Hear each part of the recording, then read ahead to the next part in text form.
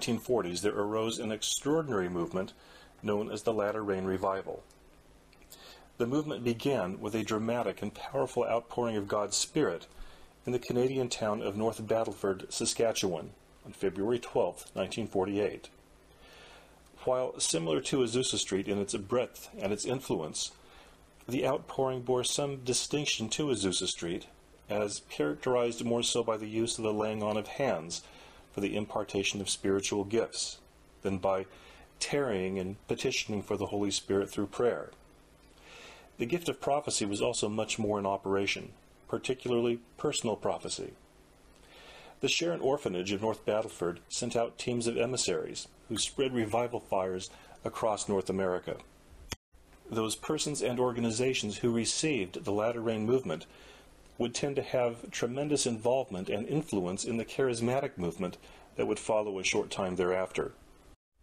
By 1948, there remained very few of the original pioneers who had experienced the events at Azusa Street and its secondary outpourings that occurred prior to World War I. Of the small handful of those left from early Pentecost was Fred F. Bosworth. While the North Battleford Assembly was associated with the Foursquare denomination, founded by Amy Semple McPherson, and while the Houghton brothers had a background in the Canadian Assemblies of God, the most notable figure from early Pentecost to have a leading role in the Latter Rain movement was Fred F. Bosworth, that pioneer who had most clearly and dramatically rejected that doctrine fundamental to the Pentecostal movement, the doctrine of initial evidence. This doctrine, as related in an earlier video, held that the baptism of the Holy Spirit would always be evidenced by the speaking in other tongues as the Spirit gives utterance, pursuant to Acts chapter 2, verse 4. Fred Bosworth's ministry bore a great distinction to those of other Pentecostal pioneers. His separation from the Pentecostal movement in 1918 over his rejection of the Pentecostal teaching, his publishing of a pamphlet refuting the doctrine of tongues as initial evidence, his influential radio ministry, and his dramatic evangelistic healing crusades brought his ministry into distinction as the most undermining of the principle of tongues as initial evidence, which, according to Pentecostals, had been clearly established in Topeka, Kansas, on January 1st of 1901. Recall that the outpouring in Topeka occurred under circumstances in which the doctrine of initial evidence was clearly affirmed at the moment the outpouring was received. According to Stanley Frodsham, while the spontaneous occurrence of speaking in tongues occurred many times at various places prior to Topeka, its meaning prior to Topeka was not understood. Frodsham writes, "There were many who received the supernatural speaking in tongues toward the end of the last century. Most of them did not associate the phenomenon with the baptism in the Spirit received at Pentecost. They considered it one of the signs promised by the Lord in Mark 16, or one of the gifts of the Spirit referred to in the 12th chapter of 1 Corinthians. While the supernatural phenomenon of tongues did not first occur at Topeka, this is where the Pentecostal movement first occurred, the movement being established when the experience was brought into clear association with the doctrine. Therefore, while the label Pentecostal is often used to describe anything supernatural in Christianity, that would be incorrect. This was a movement which was clearly established in the doctrine of initial evidence. After the Pentecostal movement seemed to initially run its course, its chief objector, F. F. Bosworth, would realize a remarkable resurgence in his ministry and go on to become the common thread linking the powerful movement of God which began in the 20th century to the powerful movement of God which began the second half of the 20th century. Because his ministry was marked by a rejection of the Pentecostal teaching of his time, his ministry would become largely responsible for the 20th century digression away from the classical Pentecostal teaching.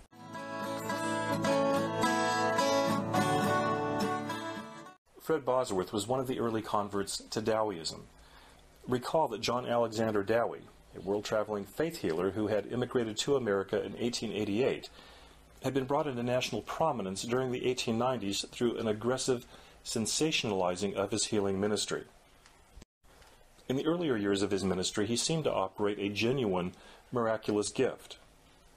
During Dowie's years in Chicago, he had developed a wide following from all over the United States.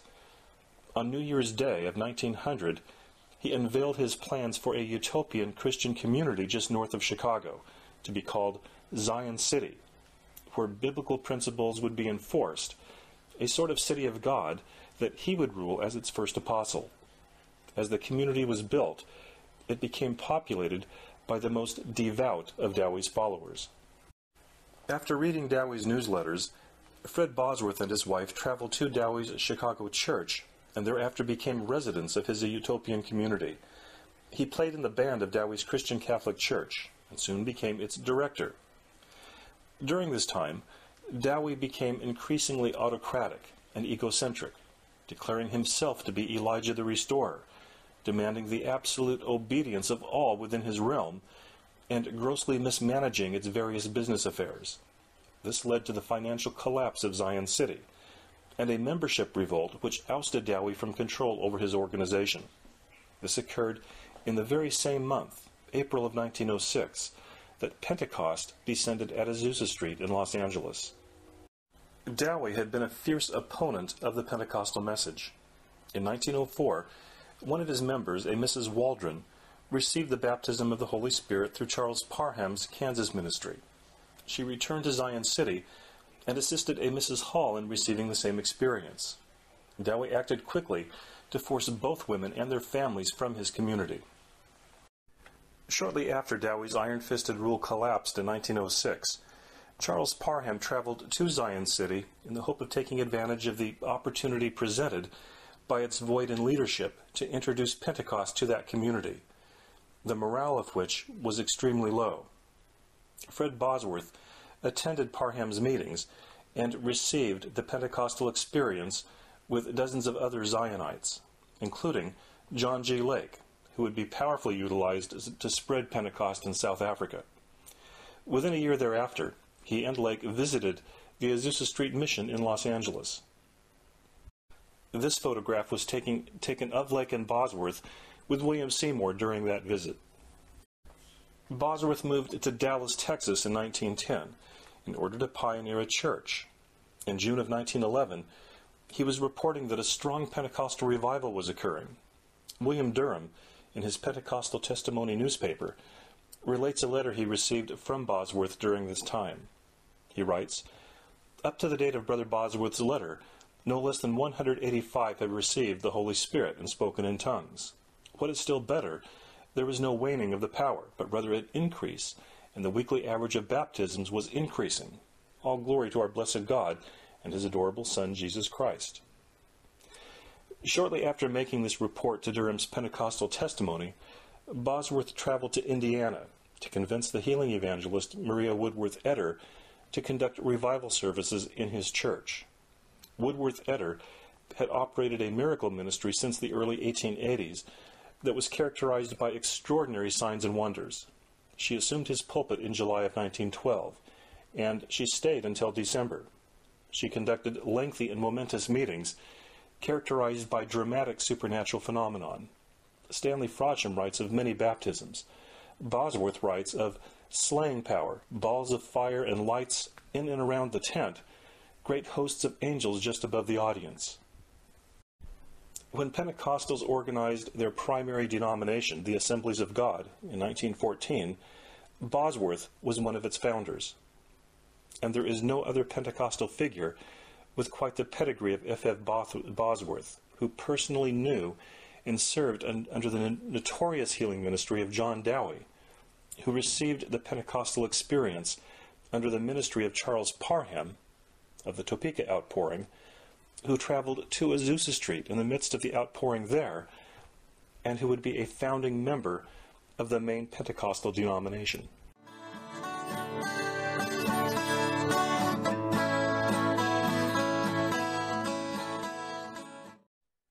But all was not well in Bosworth's reception of the Pentecostal teaching. And so, in 1918, Bosworth entered into conflict with the Assemblies of God on the issue of the Pentecostal doctrine. and this conflict led to his separation from the denomination and therefore organizationally from Pentecostalism in general. The conflict began when Bosworth invited Alfred Garr to fill in for him at his Dallas church. Garr was a powerfully anointed missionary evangelist who had received his baptism at Azusa Street in 1906. Upon commencing his duties in Dallas, Garr discovered that Bosworth's congregation lacked zeal, was in confusion concerning the baptism in the Holy Spirit, and that controversy existed on the issue of whether tongues was even the necessary evidence of Spirit baptism. He took matters into hand and began to zealously preach the doctrine of initial evidence to Bosworth's congregation. And naturally, this divided the congregation between those hungry for the baptism and angered those who were resistant to the doctrine. The result is related by Garr's biographer, Steve Thompson. He writes, "Within weeks, the elders of the congregation wrote a letter to the Assemblies of God implying that Bosworth should no longer be their pastor. In response, F.F. Bosworth wrote a letter to the Assemblies of God implicating Alfred Garr as the source of the letter. He was obviously hurt and felt betrayed by the letter and brought by Alfred. Bosworth resigned as pastor of the congregation in April 1918, and from the Assemblies of God 3 months later. He would go on to become one of the foremost healing evangelists of the 20th century." Fred Bosworth was not only neglecting the restored truth of Pentecost to the detriment of his congregation, he was rejecting that truth. Rejecting the fundamental doctrine of Pentecost, Bosworth could not keep his credentials with the Assemblies of God, for he stood in rejection of the main article of faith peculiar to Pentecostals, and that was the doctrine of initial evidence. And this is apparent both in his inability to maintain credentialing within a Pentecostal body and evident by the fact that he shortly thereafter published an argument refuting the doctrine of initial evidence, and this was entitled, "Do All Speak in Tongues?" In this pamphlet, he uses the same reasoning as had A.B. Simpson several years previous, which refused distinction between the sign of tongues and the gift. Bosworth himself maintained that he received the gift of tongues under Charles Parham's ministry, and that he continued to operate the gift.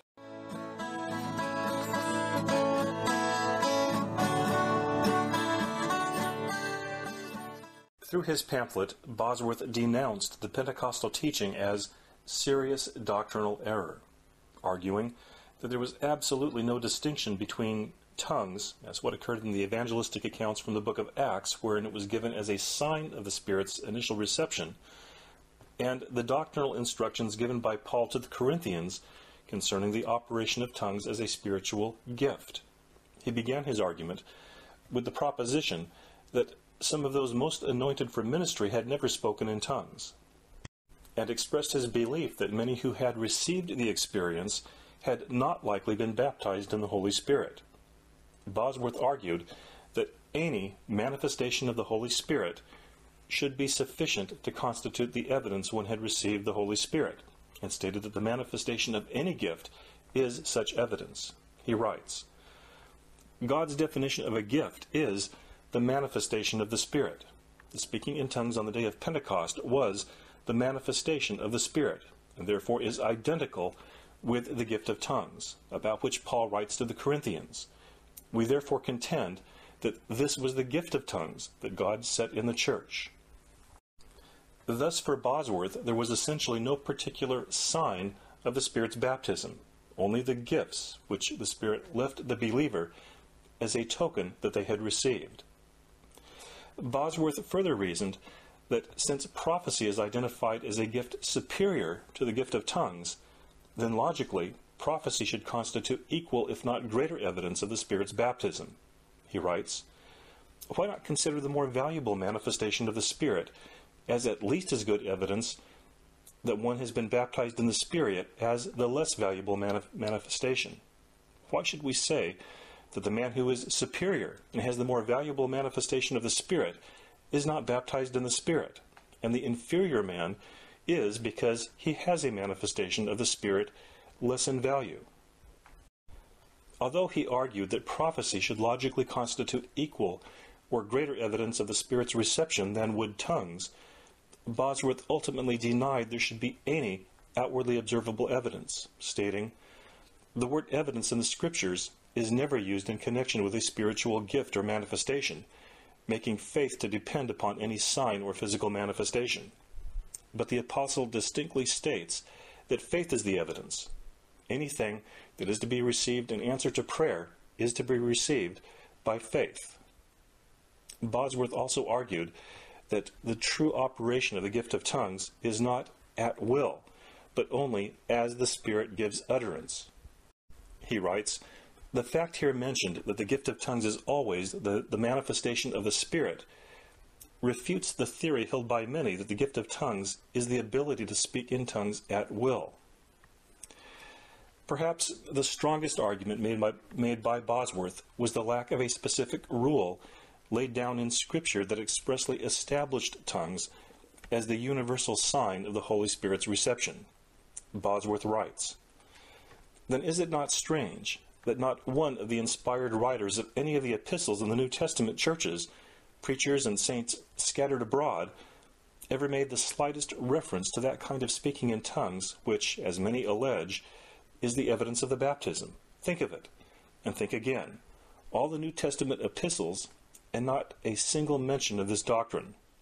It is nowhere taught in Scriptures, but is assumed from the fact that in 3 instances recorded in the Acts, they spoke in tongues as a result of the baptism."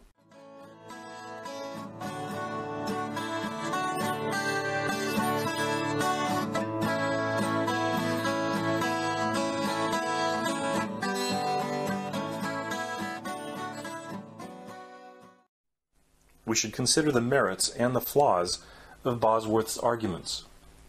Bosworth argued that any manifestation of the Holy Spirit should constitute sufficient evidence. This argument has at least 3 significant flaws, beginning with the fact that the argument is circular. The argument presupposes that one is manifesting the Holy Spirit.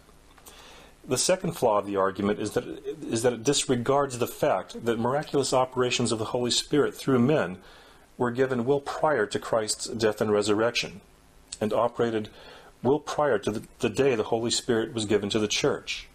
The 70 elders of Israel prophesied under Moses, and men would prophesy at such time the Holy Spirit came upon them, even hundreds of years before Christ's resurrection and the day of Pentecost. In fact, all the spiritual gifts were demonstrated before Christ ascended, such as healings, miracles, and demonstrations of faith. Just read the 11th chapter of Hebrews. Faith in God has produced miracles since the days of Enoch. Divine knowledge was exercised by many prophets, and even the manifestation of true prophecy is no evidence one has received the baptism of the Holy Spirit. The great antagonist of Israel, Balaam, prophesied by the Spirit of God, and even unbelievers may truly prophesy, as evidenced by those who murdered the Messiah. Of Caiaphas we read, "And this spake he not of himself, but being high priest that year, he prophesied that Jesus should die for that nation." While prophecy is certainly a manifestation of the Holy Spirit, it is not peculiar to the Pentecostal baptism, and cannot be regarded as specific evidence that one has been baptized. What is peculiar to the Pentecostal era is the sign of tongues, that not having occurred until Christ was resurrected and ascended. Remember John's words, "But this spake he of the Spirit, which they that believe on him should receive. For the Holy Ghost was not yet given, because that Jesus was not yet glorified." The Lord's glorification was the necessary precursor to the Holy Spirit being given to men, and the only sign which occurred peculiar to this new dispensation was tongues.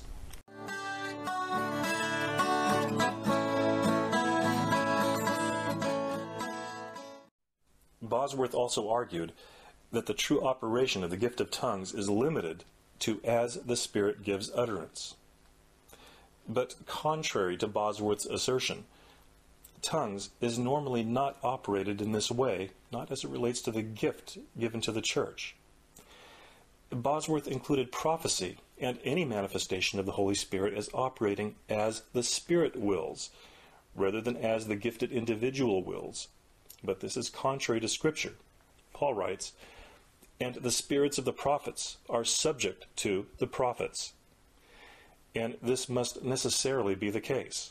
Otherwise, it would make little sense for Paul to direct the proper order of prophecy or tongues within the church. While Bosworth mentions this fact as a common argument from Pentecostals, he never does address the argument. Clearly, the gift of tongues, as also the gift of prophecy, did not operate within the first century churches as the Spirit gave them utterance, although the sign of tongues, as what occurred at initial Spirit baptism, clearly did operate in this way. And we have this from Acts 2:4. "And they were all filled with the Holy Ghost and began to speak with other tongues as the Spirit gave them utterance." The source of Bosworth's error was his failure to distinguish a sign, which operates independent of human volition, from a gift, which operates in subjection to human volition.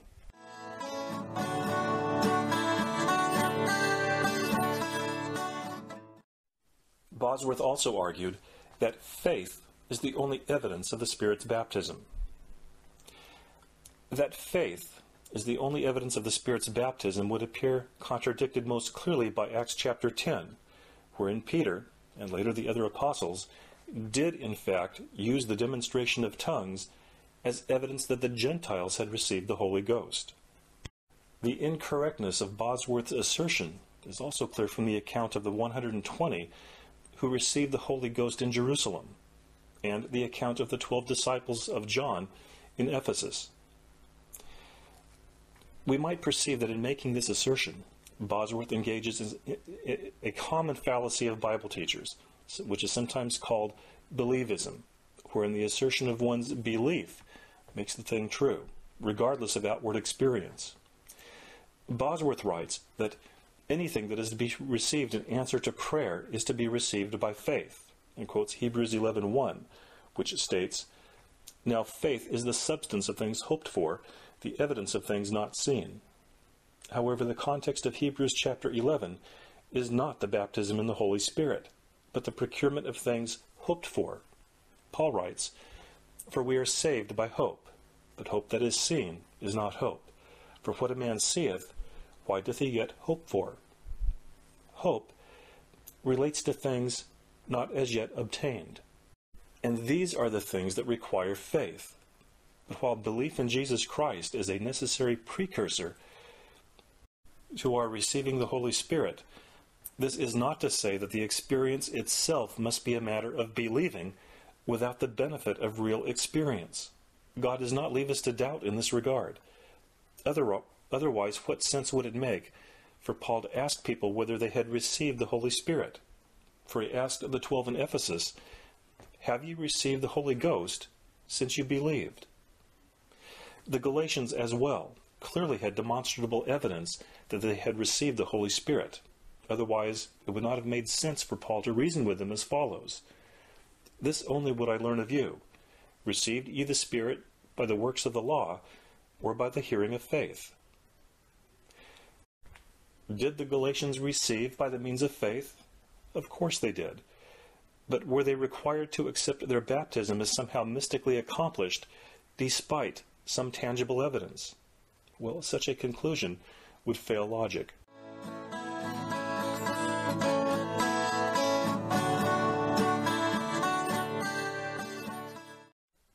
Bosworth also argued from the vantage point that an explicit doctrine is not stated in the New Testament epistles. Bosworth pointed out that the New Testament epistles are silent on the subject of what constitutes the prima facie evidence of the Spirit's baptism, and therefore neither should the Church lay down a doctrine of what constitutes the evidence.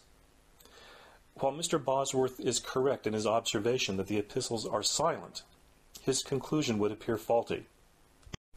While it is granted that there is no expressly stated doctrine in the epistles, the doctrine nonetheless has the support of Scripture, we know without a doubt that tongues constitutes at least a sign of the Spirit's baptism, because the apostles accepted that it did. We read, "And they of the circumcision which believed were astonished, as many as came with Peter, because that on the Gentiles also was poured out the gift of the Holy Ghost. For they heard them speak with tongues, and magnify God. Then answered Peter, Can any man forbid water that these should not be baptized, which have received the Holy Ghost, as well as we?" Think of this. We have no direct teaching from the epistles that tongues constitutes any sign at all of receiving the Spirit. Nevertheless, we know that it does constitute a sign of Spirit baptism based upon the record from the book of Acts. And what this means is that the historical record in Acts is a sufficient basis upon which to found doctrine. For who can deny this as the meaning of Acts chapter 10? The issue which remains is whether or not tongues constitutes the conclusive evidence of the Spirit's baptism. There is always a myriad of things that can constitute some evidence for anything. For instance, attending a Pentecostal church is some evidence that a man has received the baptism, but it is by no means conclusive evidence. Even observing a man speaking in tongues is not conclusive evidence, because no one can assuredly know what is happening within another person except the other person. Only for that individual may tongues constitute a conclusive sign, which is really the only important concern. That is, that the person baptized into Christ comprehend the fact of his or her baptism. And therefore, to the outside observer, tongues does constitute some evidence, just as prophecy constitutes some evidence. The problem for Mr. Bosworth was that prophecy and generalized miracles of faith occurred prior to the Holy Ghost being given and prior to Jesus being glorified, while tongues has no mention prior to the day of Pentecost, after which it did constitute a sign of something. Because of its sudden appearance upon Christ's glorification, therefore we know it as the peculiar sign of the Spirit's reception. And thus it is reasonable to receive one's own experience of speaking in tongues as the Spirit gives utterance, that is, the non-volitional manifestation of the phenomenon, as even conclusive evidence of the Spirit's baptism. But if one is content to satisfy themselves in working a miracle or prophesying as evidence of their own baptism of the Holy Spirit, they may do so. However, they have slim support in Scripture. It is ironic that the greatest damage to the restored teaching came through a man who had received his baptism under the teaching of the doctrine's original messenger, Charles Parham. The doctrine that was so clearly confirmed in Topeka, preached by Parham, and which led to the Azusa Street outpouring, was rejected and publicly undermined, all the while Bosworth carried on a fantastic ministry of signs and wonders, which included many receiving the baptism in spite of his erroneous teaching. But since Bosworth did not declare the full truth, his meetings, while full of power and other evidences of God's willingness to act, became characterized by phenomenon which strayed from that which was strictly Pentecostal. He writes, "Proper instruction followed by consecration and prayer will in every instance bring down the baptism in the Holy Spirit, but it will not always bring down the manifestation of tongues." But if the Pentecostal doctrine of initial evidence was correct, then Bosworth's leavened teaching was resulting in power and demonstration absent the sealing of the Holy Spirit. Bosworth's teaching on receiving the Holy Spirit not only ran inconsistent to Pentecostal doctrine, but it began to run astray of the teachings of Christ. He wrote, "Repeated seeking and methods never used in Scripture have been employed to get all the seekers through to the evidence so called. But the teaching of Jesus Christ was just the opposite. As to receiving the Holy Spirit, Jesus said, 'Yet because of persistence, he will get up and give him as much as he needs. And I say to you, ask, and it shall be given to you. Seek, and you shall find. Knock, and it shall be opened to you. For everyone who asks receives, and he who seeks finds, and to him who knocks it shall be opened. Now suppose one of you fathers is asked by his son for a fish. He will not give him a snake instead of a fish, will he? Or if he is asked for an egg, he will not give him a scorpion, will he? If you then, being evil, know how to give good gifts to your children, how much more shall your heavenly Father give the Holy Spirit to those who ask him? Jesus clearly taught persistence in asking as the proper means of receiving the Holy Spirit. But Bosworth counseled men otherwise. While many other men who taught as Bosworth would simply be mistaken, Bosworth's teaching must be regarded as false, given that his teaching carried the manifestation of signs and wonders.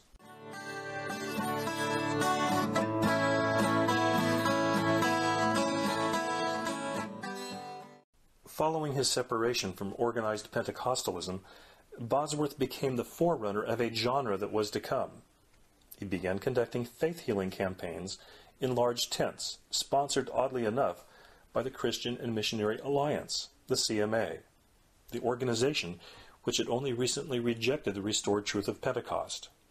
As the CMA was being abandoned in droves by the Spirit-baptized, who were entering the ranks of such organizations as the Assemblies of God, Bosworth went the reverse direction. In so doing, Bosworth's teachings digressed in substance back to the pre-Pentecostal message of the late 19th century, which was held by the healing movement in which the CMA had played such a principal role. The CMA was now the publisher of Bosworth's pamphlets and publications.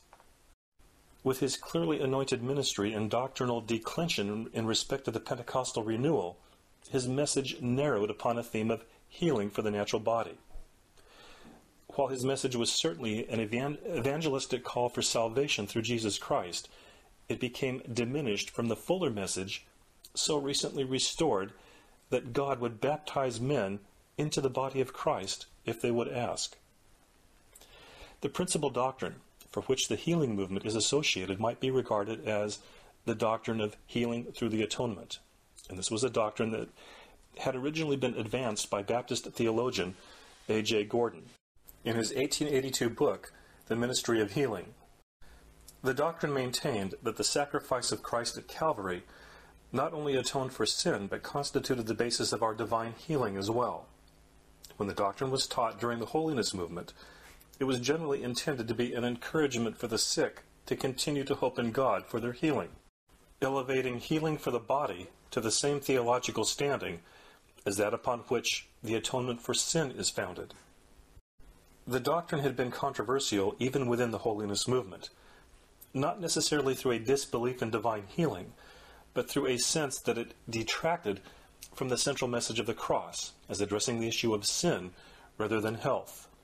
There was also concern over the fact that Scripture tending to support the doctrine was sparse and even absent from the teachings of Paul. Given its lineage from the healing movement, the doctrine of healing through the atonement came into wide acceptance by Pentecostals early in the movement, and stories abound of Pentecostal families choosing suffering and sometimes death rather than to resort to medicine for the cure, under the apprehension that to allow another than Christ to heal was tantamount to allowing another than Christ to save. For instance, in 1919, the Pentecostal Holiness Church was divided when a Southern preacher dared publish an article maintaining that going to a doctor implied no lack of faith. And this raised a great furor in the Pentecostal churches, given the deep sensibilities toward the doctrine. The preacher, Hugh Bowling, was expelled from the church, given this published statement. He said, "I do not believe in lying about divine healing. I do not believe that sickness is evidence of unbelief. I do not believe that healing is paralleled with salvation in the atonement." And thus the doctrine that had been controversial in the holiness movement became controversial in the Pentecostal movement as well.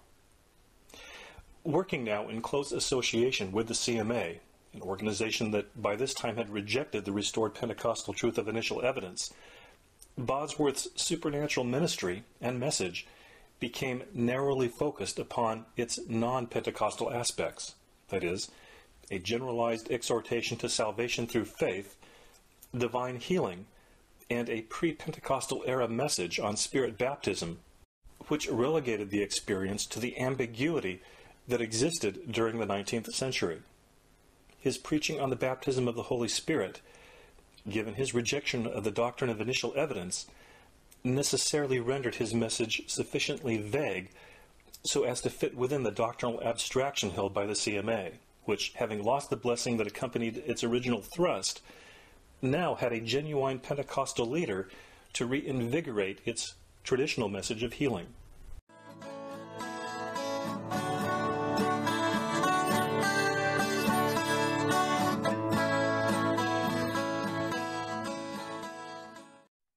In 1924, Bosworth published his well-known classic, Christ the Healer, wherein he emphatically asserted the doctrine that had been popularized by the healing movement many years earlier, known as healing through the atonement. In his book, Bosworth aggressively promoted this doctrine not merely as an encouragement to faith, but as a redemptive right which men must exercise. He writes as follows: "Since Jehovah Shalom, the Lord is our peace, is one of Christ's redemptive names, has not every man a redemptive right to obtain peace from him? Has not every man likewise a redemptive right to obtain victory from Jehovah Nissi? Has not every man a redemptive right to obtain the gift of righteousness from Jehovah Tzekinu, etc.? If so, why has not every man a redemptive right to obtain healing from Jehovah Rapha?" He characterized this doctrine as God's Word, the non-acceptance of which being tantamount to non-acceptance of the same, an affront to God. And this rather extreme form of the doctrine reveals one reason why there was significant concern originally over its orthodoxy. Besides its relatively sparse support in the apostolic writings, the doctrine was controversial due to the specter of its logical extension, and Bosworth's zealous promotion of the doctrine brought him into approving some of its problematic and non-orthodox implications. While he made an exception for those committing willful sin and those upon whom sickness was a form of divine chastisement, Bosworth maintained that it was always God's will to heal. He writes, "Since Christ redeemed us from the curse of the law, how can God justify us and at the same time require us to remain under the law's curse? If healing was not provided for all in redemption, how did all in the multitude obtain from Christ the healing that God did not provide? He healed them all." As it was always God's will to heal, the only reason men were not healed was want of faith. And this correlation of sickness and disease with a want of faith, when cast into the same theological framework with the atonement, will necessarily lead to the conclusion that if we have not the faith to be healed, then we have not the faith to be saved. Conclusion: to be unhealed is to be unsaved. Thus Bosworth's teachings were beginning to lose their apostolic ring. He writes, "Sin and sickness have passed from me to Calvary. Salvation and health have passed from Calvary to me." With bodily health standing as a sign of the divine favor, Bosworth found new significance in certain Old Testament passages that seem to assure the godly man of life and health. Bosworth argued that it was God's will for men to fulfill their years, citing such verses as Exodus chapter 23, "I will take sickness away from the midst of thee. The number of thy days I will fulfill." Psalm 90 verse 10, "The days of our years are 70. And the 102nd Psalm, "Take me not away in the midst of my days." Ecclesiastes 7:17, "Why shouldest thou die before thy time?" Even a man's death, Bosworth maintained, should not occur through sickness, but rather through the sterile act of God withdrawing the spirit from the man. He uses the verse, "Thou takest away their breath, they die, and return to their dust."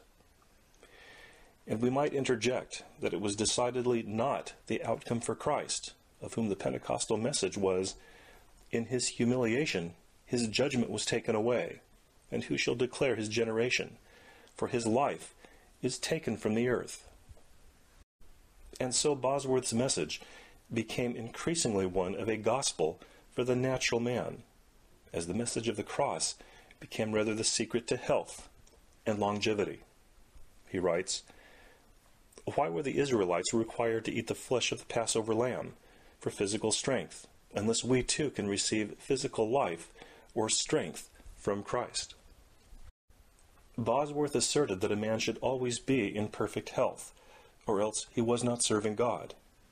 For instance, he naturalizes Paul's reference to grace, writing, "No man can abound to every good work while confined to a sick room."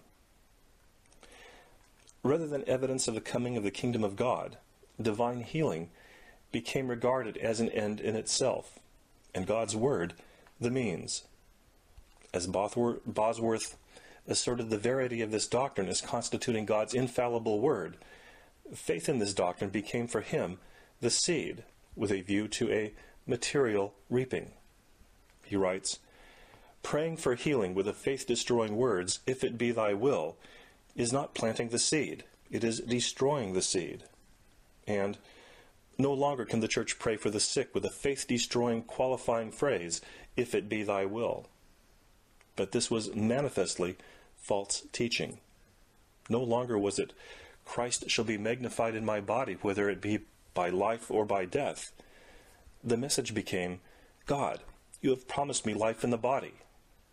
His message was a gospel of good news for the natural man, a rather extreme slant upon an already controversial doctrine, which seems to have paved a road which many would follow, making ever more bold assertions upon what was God's preordained will for the natural man that would allow him continuity of strength in this world. Bosworth's book became something of a primer for healing evangelists in the glory years to come, in the wake of the latter rain revival which would sweep North America before going abroad. After Bosworth's healing crusades of the 1920s and 1930s, he retired to Florida in 1947, but only for a short time. He would come out of retirement to join a list of over 60 healing evangelists loosely affiliated under the Voice of Healing banner. After a long and fruitful ministry, his life ultimately ran true to his oft-quoted verse, Psalm 90, verse 10. "The days of our years are 60 and if by reason of strength they be 80 years, yet is their strength labor and sorrow, for it is soon cut off, and we fly away." When Bosworth reached 80 years of age, he announced, "This is the greatest day of my life. God has shown me that I'm going home." Consistent to his doctrine, he would live out his days to become virtually the last of the original Pentecostal pioneers.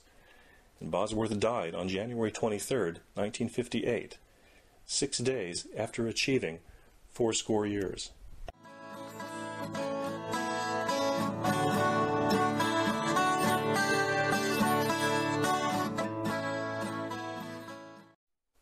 Although F. Bosworth is commonly associated with the doctrine of healing through the atonement, the doctrine was not original with him. Neither were his expansions upon the doctrine his own inventions. Bosworth borrowed heavily from other writers, and most notably from the very controversial positive confession theologian E.W. Kenyon. Kenyon is widely regarded as the father of the word of faith and prosperity message teachings which would savage the Pentecostal movement in the decades to come, and which continue to constitute a substantial doctrinal underpinning to the modern prophetic movement. Bosworth included much of Kenyon's writings and teachings in his book, especially the part entitled Our Confession, and he recommends Kenyon's teachings in the end of that chapter.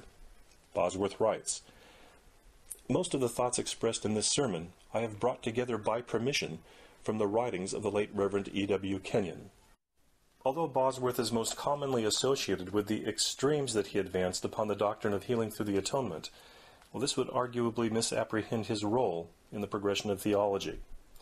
Rather, it was his rejection of the doctrine of initial evidence which would seem the most pertinent legacy of his ministry, and that which had the most significant effect upon the course of church history. In the interest of perspective, we should understand that for an original pioneer of early Pentecost to cast aside the doctrine of initial evidence would be of like principle, if not like degree, to Calvin or Knox, casting aside the pivotal truth of their own time and movement, which was justification by faith. Whether he was correct or incorrect in his doctrine of healing, Bosworth's almost exclusive emphasis on doctrine and practice relating to healing of the body would seem to have been the logical avenue of travel for a miracle ministry in rejection of initial evidence.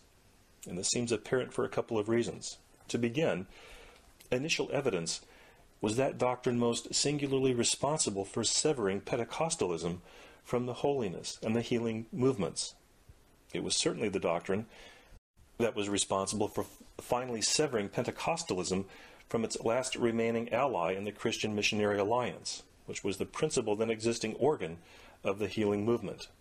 And therefore, having rejected initial evidence, Bosworth was repositioned theologically with the holiness movement, of which healing was the primary thrust. But this is not to suppose that he was in like orthodoxy, for Bosworth's position was as the holiness movement under the Pentecostal anointing, an anointing that had been denied it from heaven once the truth of Pentecost was delivered and rejected by it. Furthermore, if it was true that tongues constituted the initial evidence of receiving the Holy Spirit, well, Bosworth's teachings to the contrary would certainly have reintroduced the confusion that God had removed by virtue of the circumstances of the outpouring in Topeka, Kansas. Can any deny that the purpose of receiving the Holy Spirit is primarily the advancement of the kingdom of God within the believer, meaning our sanctification, and thence our resurrection? But Bosworth had cut out a doctrinal leg out from under Pentecost, and this left his only viable direction of ministry as being the pursuit of healing, which digressed into a gospel for the natural man. While healing for the body is certainly an evidence of the evangelistic anointing, irrespective of one's view of the theological basis for healing, it is not, in and of itself, the full gospel of God. Bosworth represented the return of a dispensation cut off in an essential part by a rejection of truth's advent. And Bosworth's story is disturbing given his prominence in the Pentecostal Restoration, as a great apostolic truth was restored to the church amongst a relatively small handful of persons who became powerfully anointed messengers of the true seal of God, the baptism of the Holy Spirit, a seal that awakens men to the reality of sanctification and the hope of a glorious resurrection. For one of those anointed few to do an about-face on this truth is a disquieting thought. Jesus said, "He that is not with me is against me, and he that gathers not with me scatters abroad." The decades following the Pentecostal renewal would be characterized as an era of the scattering of this vital truth.